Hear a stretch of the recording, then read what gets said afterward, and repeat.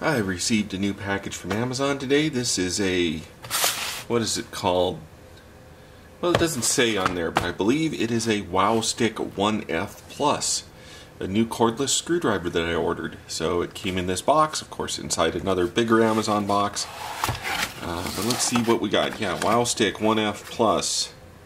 A bunch of stuff in, presumably in like Chinese.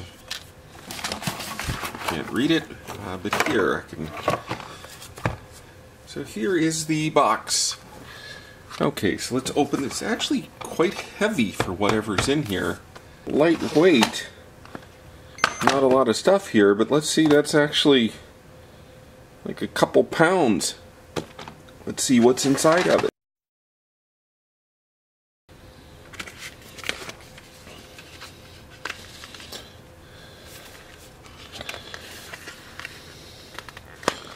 This is really quite fancy. Like an anti-static or magnetic mat of some sort. The screw pad.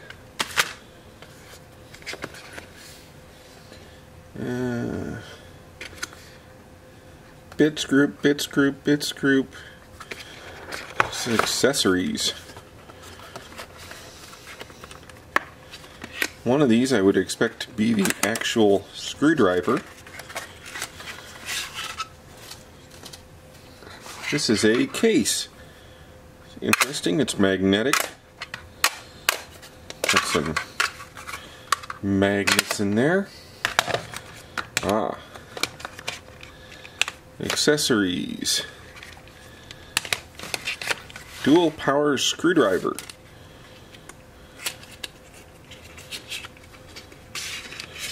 There we go. So the actual screwdriver itself, not all that big. Came pre-charged. It's got a little light that'll come on in the end. USB plug in the back.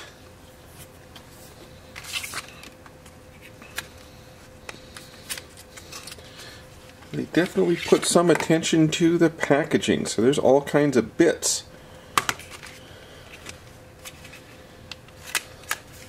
It's one of the reasons I bought this one rather than some of the other ones, is it had a lot of bits.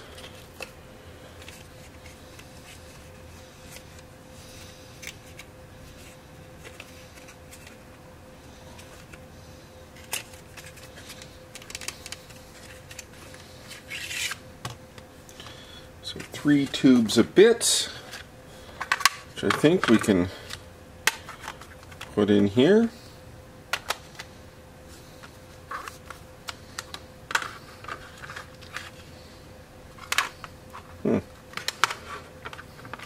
Interesting, they made a case that holds 2 sets of bits. Or a set of bit and maybe, yeah, I bet you it's supposed to hold a set of bits and the screwdriver. So your 2 lesser used sets of bits you'd keep someplace else.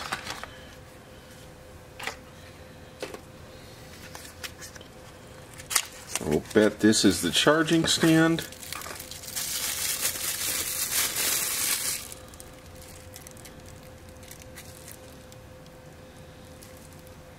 Nice heavy little thing. It's not actually a charging stand. I think it's just a stand. Yeah, because you'd set it nose down on there. On here. I don't know. Stand is, I guess you'd set it nose down there. Kind of weird.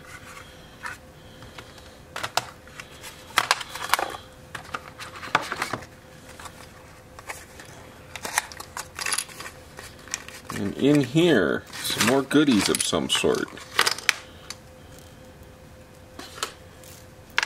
We've got micro USB cable, a magnetizer tool so we can magnetize and demagnetize things. I don't know what this may be, a little spudger for taking apart iPad cases, and a little jar full of tiny screws. I guess someone who buys this would find tiny screws handy. And of course, you can never be without is the suction cup for removing your smartphone screen. So I've been using the Wowstick for a couple of weeks now. I figured the best way to review it in my video is to actually get a couple weeks use out of it.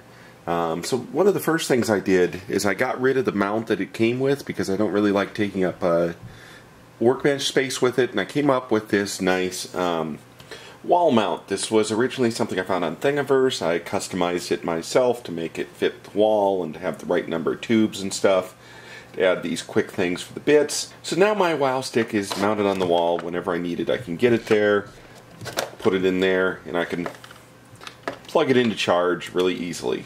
I found that there's only a handful, there's only like 3 bits that I've been using, which are a couple of these hex bits and just one actually of the Phillips bits. So that's what I've got in it now, is a Phillips 1 bit. Pull that out, and now we'll try it out and see how it works on a couple of my projects. Okay, so let's try it out on one of my projects here. This is a power supply project. I think I've probably featured it in some of my videos.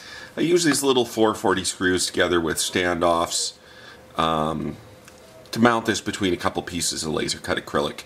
I've actually got lots of different versions of this. You know, here's a kind of triple one here in a 3D printed case.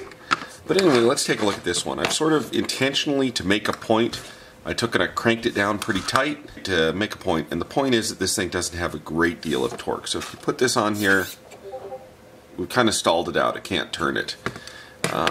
But that's understandable because this is a precision screwdriver. It's not really designed for doing lots of torque. It's got a relatively small motor in it. It's meant to unwind machine screws to save you the tedium of having to turn it with your hand. So if you have a really tight fastener, like I've intentionally made these fasteners tight, you can stick it in there and manually turn it. I mean, just like that, you know, it's like a normal screwdriver. But once you've broken the initial torque on the fastener, if necessary, push the button and it'll spin the screw out. Let's do this one. So, you know, you can probably see I'm having to give it just that little bit of initial oomph with my wrist to break that initial torque on those tight fasteners.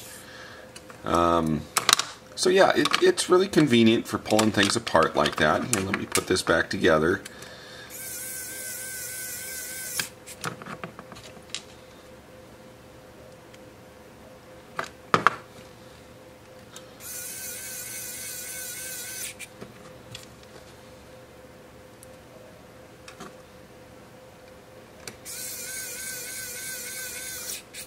There we go.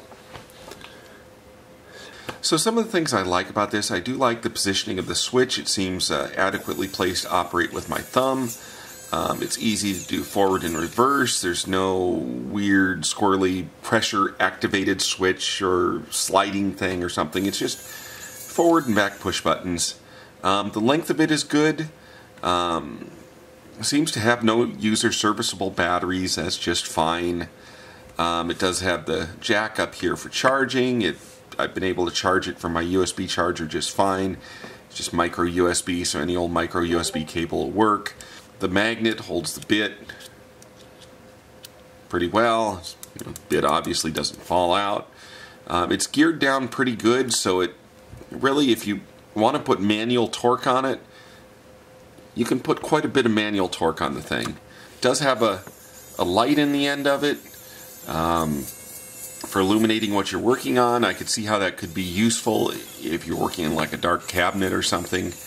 In my case, I have a well-lit workbench. The light really doesn't mean anything to me one way or the other. So let's take a look at the included bit sets that came with it. They're marked X1, X2, and X3.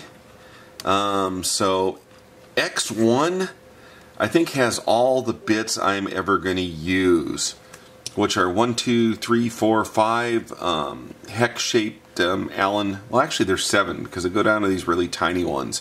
7 different hex-shaped Allen bits, and it's got these 1, 2, 3, 4, 5, 6 Phillips bits. I don't think I'm ever going to use any slotted bits. So yeah, and even of that, I'm probably only going to use a couple of each of these Phillips and hex bits. It's good to have all of the others in case you encountered something, but I have to think if you ever tried to use a slotted bit with an electric screwdriver, it's kind of inconvenient because a slotted bit will like to jump out of a slotted screw. You do got these other bits here, this X2 assortment. It's got these weird star things. It's got star things with a post in the middle. It's got these Y-shaped things. It's got, maybe that's like a really big hex bit. Maybe that's, yeah, that's a big hex bit. I don't see myself using those unless I encounter them in something like a cell phone or a tablet or some weird piece of equipment where a manufacturer has decided to try to complicate the technician's life by having some weird shaped bit. It's nice to have them if you do need them. Over here we have some long bits. So there's some Phillips and some, there's a slotted, a hex, and 2 Phillips over here that are, let me pop them out of there. They're kind of longer than the standard bit. So put it in there like so. You can see it's kind of longer. That would be good if you have like a recessed case where the screw hole's recessed in the case. I could see that coming in handy. It's another one of those kind of emergency. Oops, it's a little bit crooked in there. Another one of those kind of emergency situations. It's nice to have that bit if you need it. We've got some bits here that are slotted with a slot in the middle. Sure, that comes in handy. I don't know what these are. Some other kind of Phillipsy and slotted things. Yeah, just lots of weird, funny bits that you might encounter in some custom case. I don't know that I see any Torx bits. Well, maybe these things here. These could be these star-shaped things. Yeah, these are Torx bits here.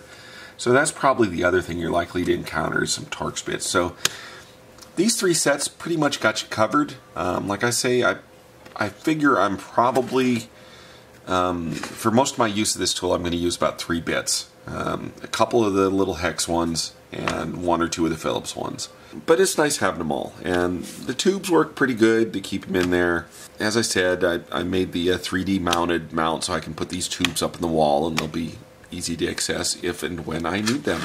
So I'm sure some people will say you really don't need an electric screwdriver. You can just use a normal screwdriver. How many screws do you drive? But it does come in handy. So like right here, you know, I've got this long screw. It fits just tight enough in this Raspberry Pi case that you can't just shove it through. You've got to kind of thread it the whole way. I'm using my Weehaw screwdriver here, and yeah, I'm almost there. Okay, there, we got it in all the way.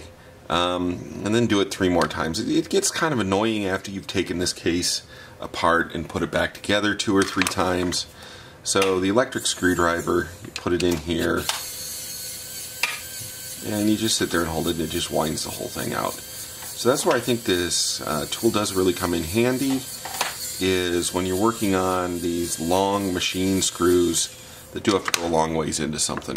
And you'll find that once you start doing a lot of 3D printing and stuff, you'll be encountering a lot of these long machine screws in various cases and stuff that you make.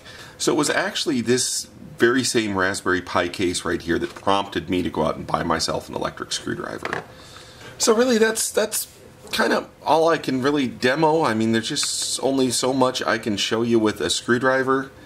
Thank you for watching my video. Please visit my website at www.smbaker.com for more electronics projects and sandrail stuff. Bye.